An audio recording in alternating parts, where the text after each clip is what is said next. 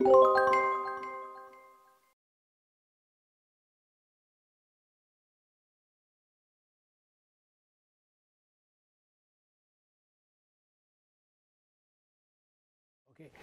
artists Nick Cave and Robert Ebendorf. Nick Cave was born in Fulton, Missouri in 1959. Robert Ebendorf in Topeka, Kansas in 1938. Nick Cave's work is so awesome. It's a total environment where he steps inside his piece.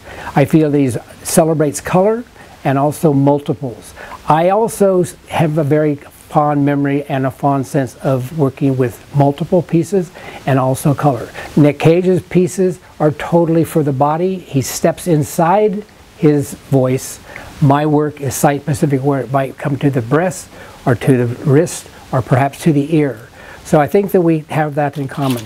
It's not uncommon for me to work with multiple things of color. This is nothing more than plastic from the garden, or perhaps I might take the key and find myself making a necklace that totally is working with the keys. Again, multiples, or perhaps the work with the chips.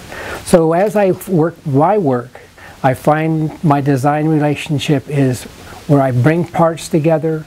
It's about color, organization, and design.